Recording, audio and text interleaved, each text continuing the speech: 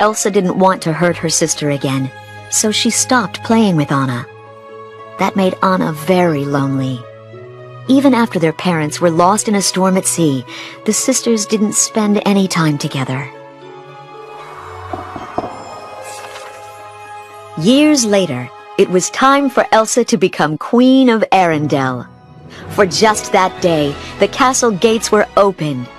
Hundreds of people attended the coronation ceremony. Elsa worked hard to hide her feelings and her powers. At the party, Anna danced with handsome Prince Hans from the Southern Isles. He made her heart flutter. It seemed like they had everything in common.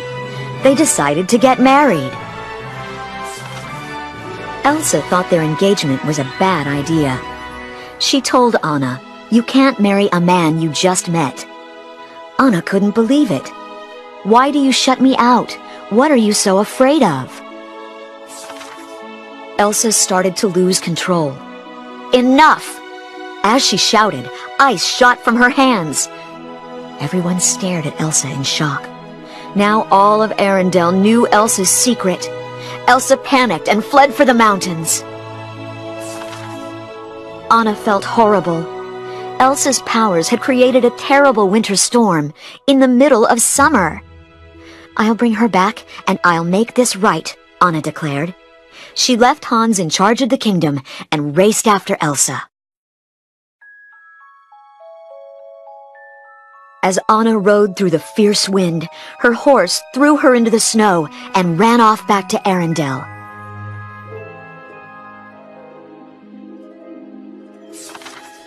Luckily, Anna met an ice harvester named Kristoff and his reindeer pal Sven. Together, they set off to look for Elsa. As they climbed the mountain, Anna and Kristoff discovered a beautiful winter wonderland. They met an enchanted snowman named Olaf. Olaf knew where Elsa was, and he was eager to help Kristoff and Anna bring back summer.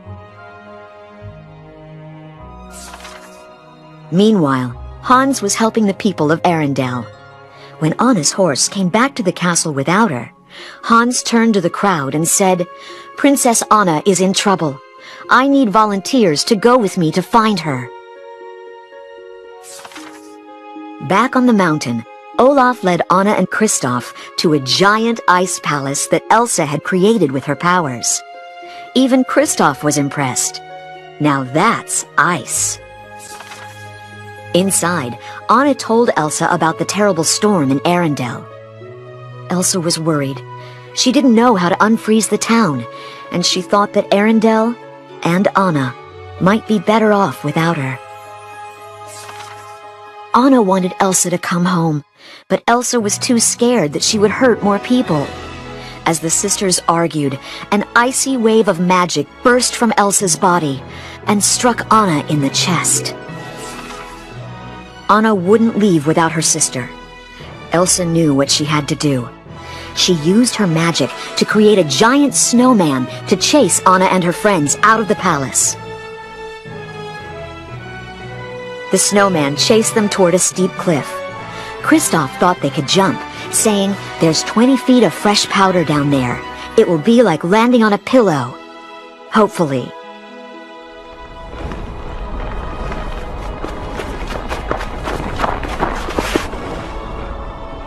The friends landed safely below.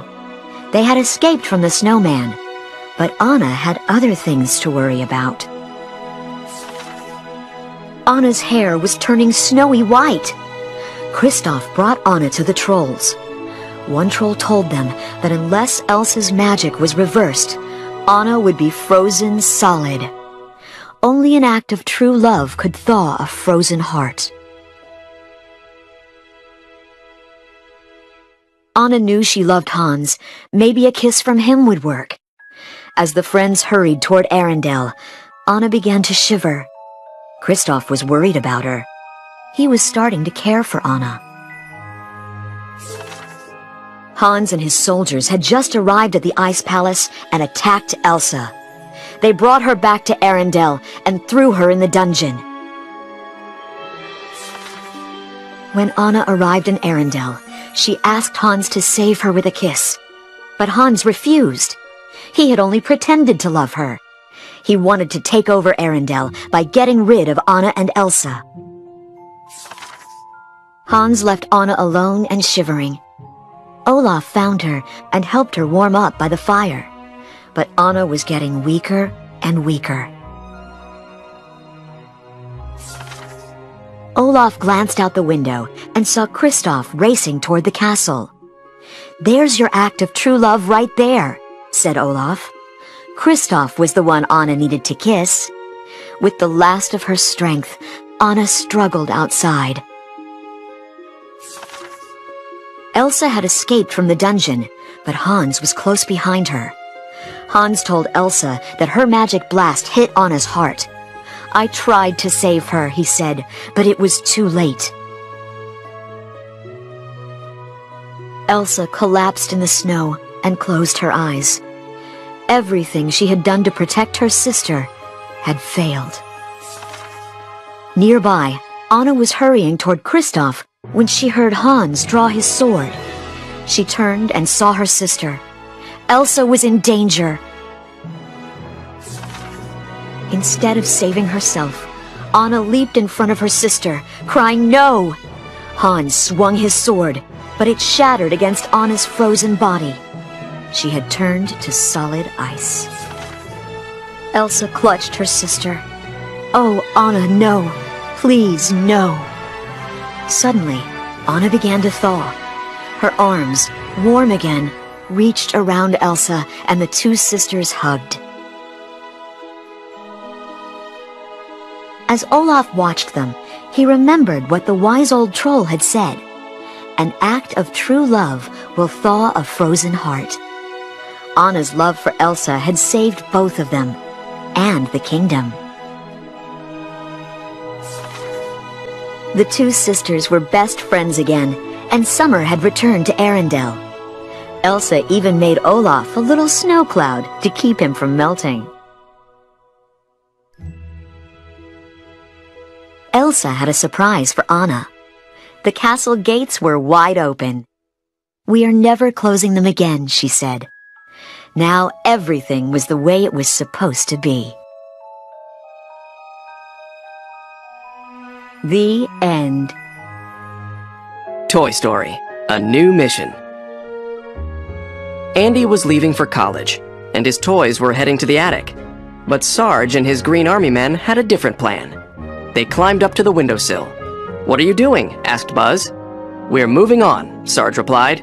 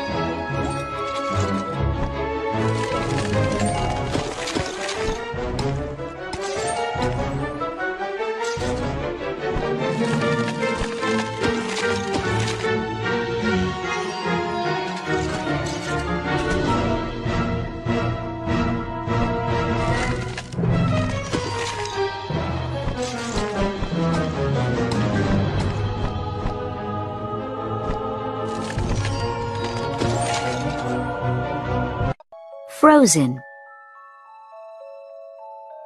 When Princess Elsa and Princess Anna of Arendelle were little girls, they were the best of friends.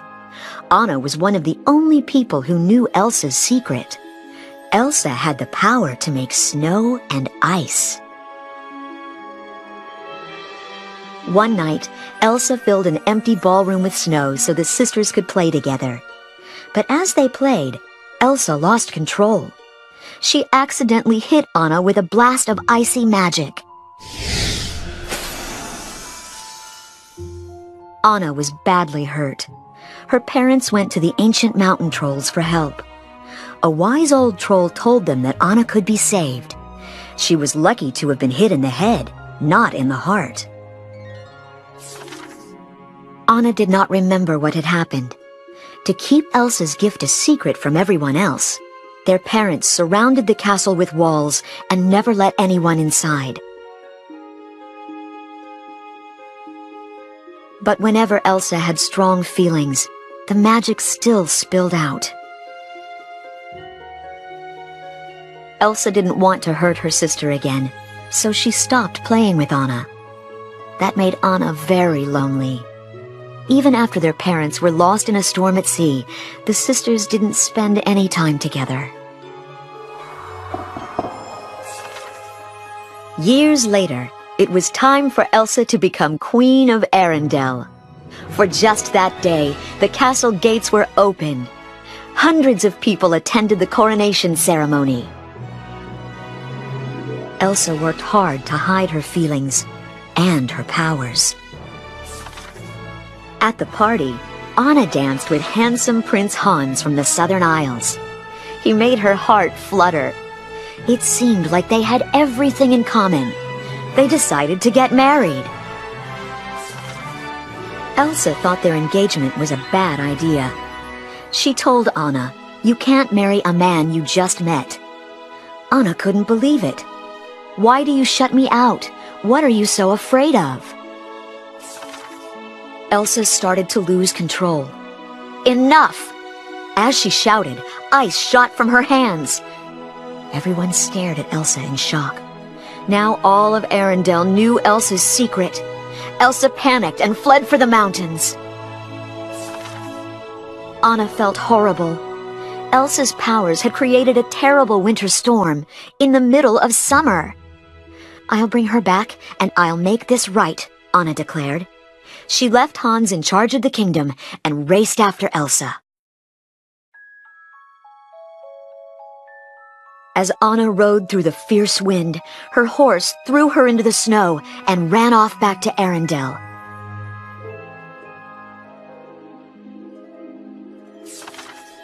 Luckily, Anna met an ice harvester named Kristoff and his reindeer pal Sven. Together, they set off to look for Elsa. As they climbed the mountain, Anna and Kristoff discovered a beautiful winter wonderland. They met an enchanted snowman named Olaf. Olaf knew where Elsa was, and he was eager to help Kristoff and Anna bring back summer. Meanwhile, Hans was helping the people of Arendelle. When Anna's horse came back to the castle without her, Hans turned to the crowd and said, "Princess Anna is in trouble. I need volunteers to go with me to find her." Back on the mountain, Olaf led Anna and Kristoff to a giant ice palace that Elsa had created with her powers. Even Kristoff was impressed. Now that's ice. Inside, Anna told Elsa about the terrible storm in Arendelle. Elsa was worried. She didn't know how to unfreeze the town, and she thought that Arendelle and Anna might be better off without her. Anna wanted Elsa to come home, but Elsa was too scared that she would hurt more people. As the sisters argued, an icy wave of magic burst from Elsa's body and struck Anna in the chest. Anna wouldn't leave without her sister. Elsa knew what she had to do. She used her magic to create a giant snowman to chase Anna and her friends out of the palace. The snowman chased them toward a steep cliff. Kristoff thought they could jump, saying, "There's 20 feet of fresh powder down there. It will be like landing on a pillow." Hopefully.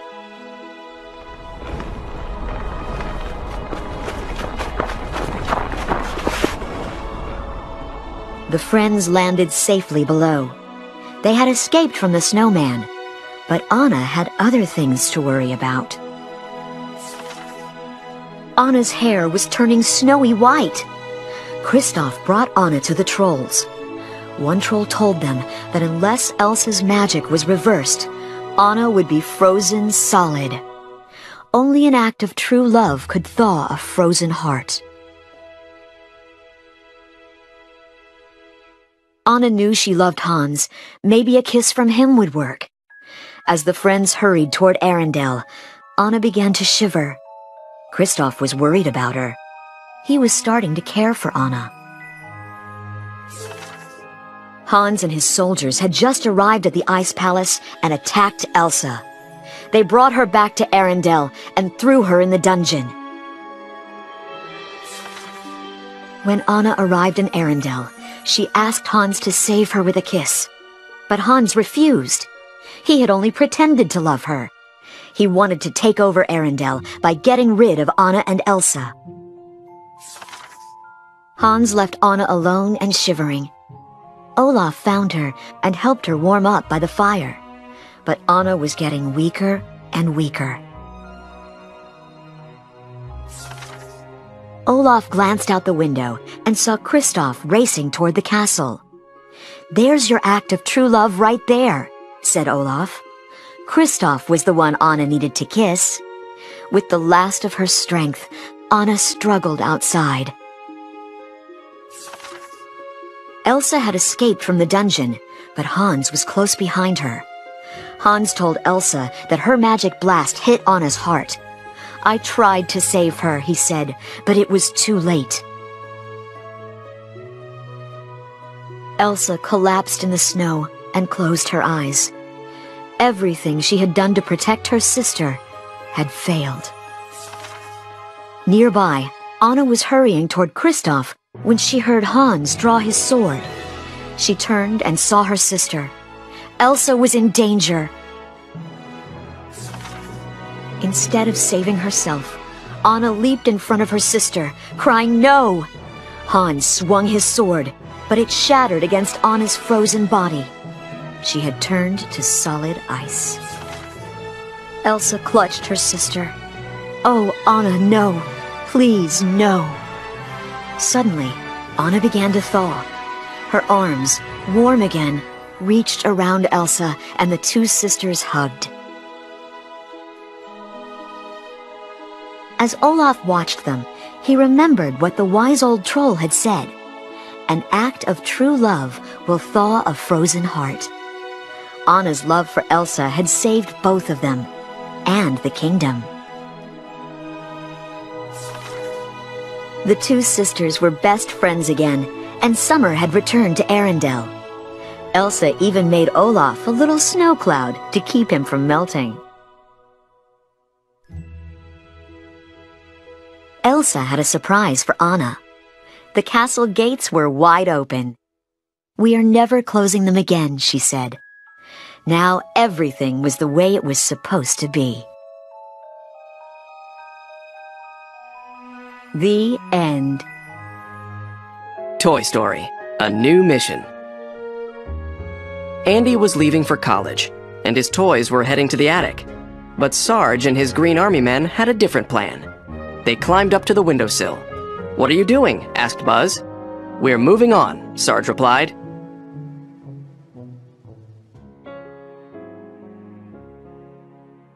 Sarge explained that the platoon's tour of duty in Andy's room was over.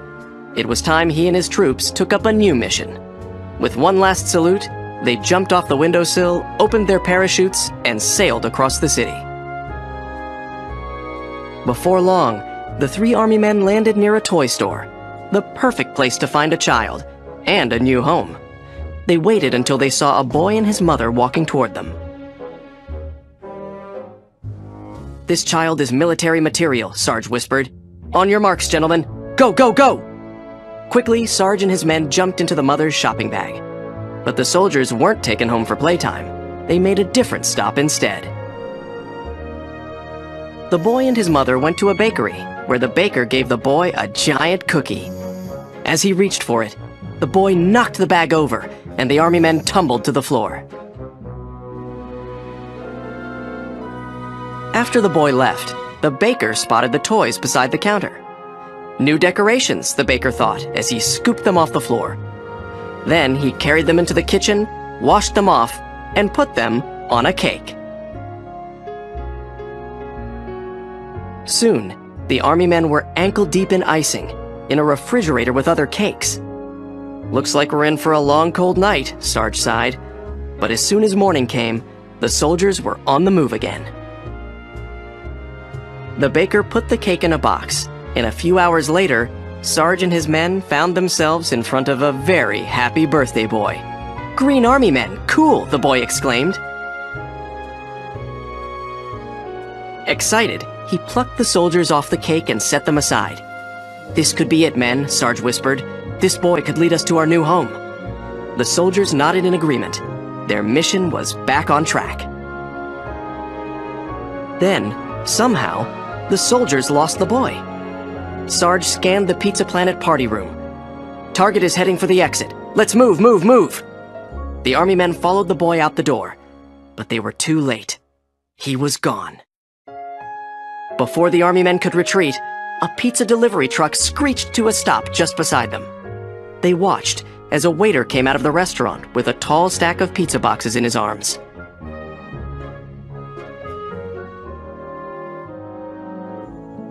"Take these pizzas to the Wilderness Explorer picnic," the waiter told the driver. "And hurry, there are a lot of hungry kids waiting for lunch." Sarge looked at his men and smiled. Perfect, they all thought. Sarge and his troops climbed onto the top of the pizza truck. But as soon as the truck hit a bump, one of the soldiers' parachutes opened. The wind was strong and began to pull him off. "Go on without me," the cadet called.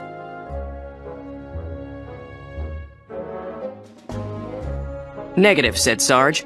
"A good soldier never leaves a man behind." He and the other cadet let go of the truck, held onto the soldier, and let the wind carry them off.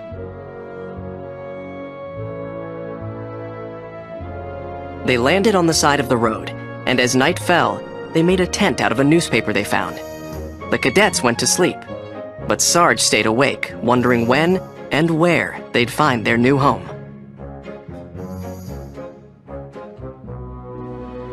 At last, Sarge fell asleep. But the next morning, he and his men awoke to a loud rumble. Moments later, their tent was lifted into the air and then tossed into a trash can with Sarge still inside. As the two cadets watched from the grass, a garbage man shook the garbage, including Sarge, into the back of a garbage truck. The man set the can back on the sidewalk, then jumped in the driver's seat and drove off. In the back of the truck, Sarge struggled to keep his head above the garbage. Luckily, the cadets came to his rescue just as Sarge began to sink. "Grab my hand, Sarge," cried one cadet, as the other one held his base. As soon as they could, the troops jumped off the truck and landed on a wall. Maybe leaving Andy's house wasn't such a good idea after all, Sarge thought. But just then, they heard something that made them stop and turn.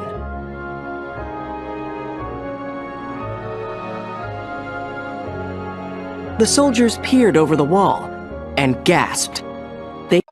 Frozen. When Princess Elsa and Princess Anna of Arendelle were little girls, they were the best of friends. Anna was one of the only people who knew Elsa's secret. Elsa had the power to make snow and ice. One night, Elsa filled an empty ballroom with snow so the sisters could play together. But as they played, Elsa lost control. She accidentally hit Anna with a blast of icy magic. Anna was badly hurt. Her parents went to the ancient mountain trolls for help. A wise old troll told them that Anna could be saved. She was lucky to have been hit in the head, not in the heart. Anna did not remember what had happened. To keep Elsa's gift a secret from everyone else, their parents surrounded the castle with walls and never let anyone inside. But whenever Elsa had strong feelings, the magic still spilled out. Elsa didn't want to hurt her sister again, so she stopped playing with Anna. That made Anna very lonely.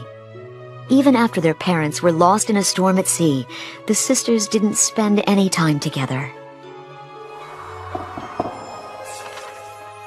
Years later, it was time for Elsa to become Queen of Arendelle. For just that day, the castle gates were opened. Hundreds of people attended the coronation ceremony. Elsa worked hard to hide her feelings and her powers. At the party, Anna danced with handsome Prince Hans from the Southern Isles. He made her heart flutter. It seemed like they had everything in common. They decided to get married. Elsa thought their engagement was a bad idea. She told Anna, "You can't marry a man you just met." Anna couldn't believe it. "Why do you shut me out? What are you so afraid of?" Elsa started to lose control. "Enough!" As she shouted, ice shot from her hands. Everyone stared at Elsa in shock. Now all of Arendelle knew Elsa's secret. Elsa panicked and fled for the mountains. Anna felt horrible. Elsa's powers had created a terrible winter storm in the middle of summer. "I'll bring her back, and I'll make this right," Anna declared. She left Hans in charge of the kingdom and raced after Elsa. As Anna rode through the fierce wind, her horse threw her into the snow and ran off back to Arendelle.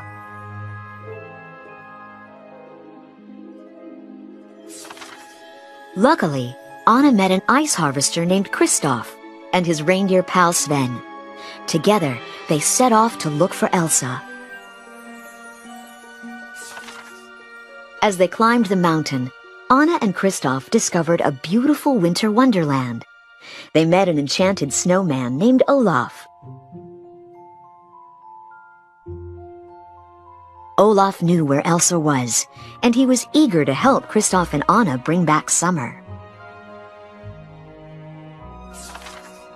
Meanwhile, Hans was helping the people of Arendelle. When Anna's horse came back to the castle without her, Hans turned to the crowd and said, "Princess Anna is in trouble. I need volunteers to go with me to find her." Back on the mountain, Olaf led Anna and Kristoff to a giant ice palace that Elsa had created with her powers. Even Kristoff was impressed. Now that's ice. Inside, Anna told Elsa about the terrible storm in Arendelle. Elsa was worried. She didn't know how to unfreeze the town, and she thought that Arendelle and Anna might be better off without her. Anna wanted Elsa to come home, but Elsa was too scared that she would hurt more people. As the sisters argued, an icy wave of magic burst from Elsa's body and struck Anna in the chest. Anna wouldn't leave without her sister. Elsa knew what she had to do. She used her magic to create a giant snowman to chase Anna and her friends out of the palace. The snowman chased them toward a steep cliff. Kristoff thought they could jump, saying, "There's 20 feet of fresh powder down there. It will be like landing on a pillow." Hopefully.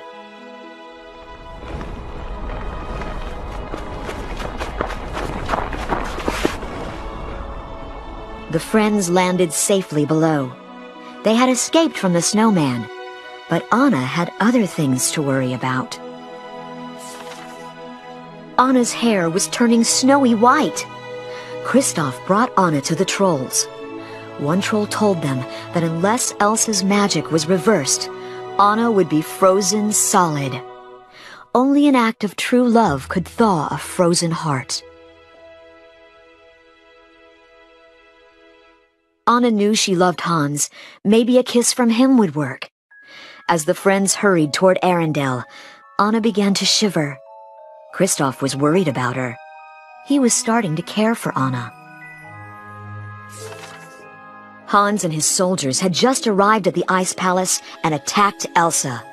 They brought her back to Arendelle and threw her in the dungeon. When Anna arrived in Arendelle, she asked Hans to save her with a kiss. But Hans refused. He had only pretended to love her. He wanted to take over Arendelle by getting rid of Anna and Elsa. Hans left Anna alone and shivering. Olaf found her and helped her warm up by the fire. But Anna was getting weaker and weaker. Olaf glanced out the window and saw Kristoff racing toward the castle. "There's your act of true love right there," said Olaf. Kristoff was the one Anna needed to kiss. With the last of her strength, Anna struggled outside. Elsa had escaped from the dungeon, but Hans was close behind her. Hans told Elsa that her magic blast hit Anna's heart. "I tried to save her," he said, "but it was too late." Elsa collapsed in the snow and closed her eyes. Everything she had done to protect her sister had failed. Nearby, Anna was hurrying toward Kristoff when she heard Hans draw his sword. She turned and saw her sister. Elsa was in danger. Instead of saving herself, Anna leaped in front of her sister, crying no. Hans swung his sword, but it shattered against Anna's frozen body. She had turned to solid ice. Elsa clutched her sister. "Oh, Anna, no. Please, no." Suddenly, Anna began to thaw. Her arms, warm again, reached around Elsa, and the two sisters hugged. As Olaf watched them, he remembered what the wise old troll had said. An act of true love will thaw a frozen heart. Anna's love for Elsa had saved both of them, and the kingdom. The two sisters were best friends again, and summer had returned to Arendelle. Elsa even made Olaf a little snow cloud to keep him from melting. Elsa had a surprise for Anna. The castle gates were wide open. "We are never closing them again," she said. Now everything was the way it was supposed to be. The end. Toy Story: A New Mission. Andy was leaving for college, and his toys were heading to the attic. But Sarge and his Green Army men had a different plan. They climbed up to the windowsill. "What are you doing?" asked Buzz. "We're moving on," Sarge replied.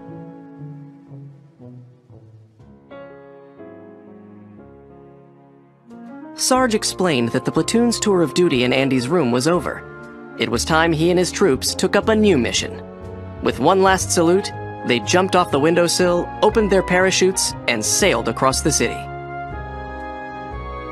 Before long, the three army men landed near a toy store, the perfect place to find a child and a new home. They waited until they saw a boy and his mother walking toward them. "This child is military material," Sarge whispered. "On your marks, gentlemen. Go, go, go!" Quickly, Sarge and his men jumped into the mother's shopping bag. But the soldiers weren't taken home for playtime. They made a different stop instead. The boy and his mother went to a bakery, where the baker gave the boy a giant cookie. As he reached for it, the boy knocked the bag over, and the army men tumbled to the floor. After the boy left, the baker spotted the toys beside the counter. New decorations, the baker thought, as he scooped them off the floor. Then he carried them into the kitchen, washed them off, and put them on a cake. Soon, the army men were ankle-deep in icing, in a refrigerator with other cakes. "Looks like we're in for a long, cold night," Sarge sighed. But as soon as morning came, the soldiers were on the move again. The baker put the cake in a box, and a few hours later, Sarge and his men found themselves in front of a very happy birthday boy. "Green Army men, cool!" the boy exclaimed. Excited, he plucked the soldiers off the cake and set them aside. "This could be it, men," Sarge whispered. "This boy could lead us to our new home." The soldiers nodded in agreement. Their mission was back on track. Then, somehow, the soldiers lost the boy. Sarge scanned the Pizza Planet party room. "Target is heading for the exit. Let's move, move, move!" The army men followed the boy out the door, but they were too late. He was gone. Before the army men could retreat, a pizza delivery truck screeched to a stop just beside them. They watched as a waiter came out of the restaurant with a tall stack of pizza boxes in his arms.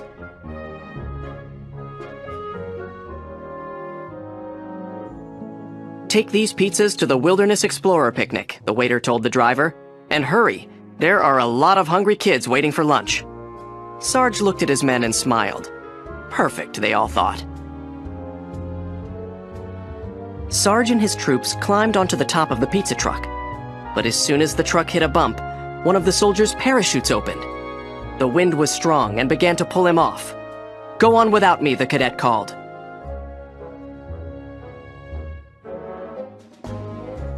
"Negative," said Sarge. "A good soldier never leaves a man behind."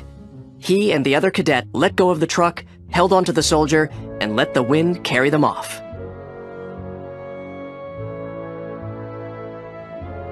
They landed on the side of the road, and as night fell, they made a tent out of a newspaper they found. The cadets went to sleep, but Sarge stayed awake, wondering when and where they'd find their new home.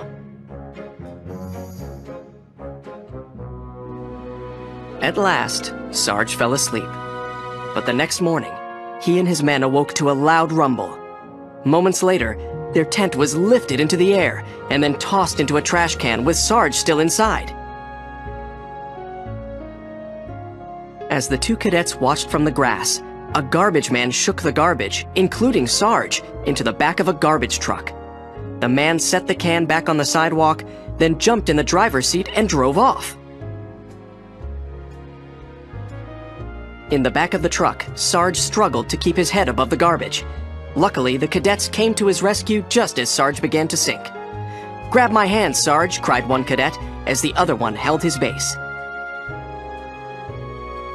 As soon as they could, the troops jumped off the truck and landed on a wall. Maybe leaving Andy's house wasn't such a good idea after all, Sarge thought. But just then, they heard something that made them stop and turn.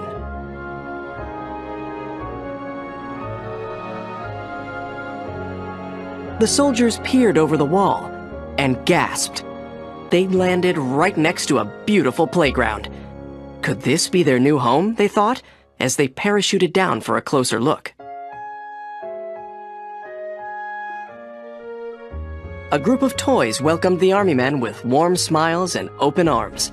"Welcome to Sunnyside Daycare," the toys said. "Everything's new and improved now that our old boss Lotso is gone."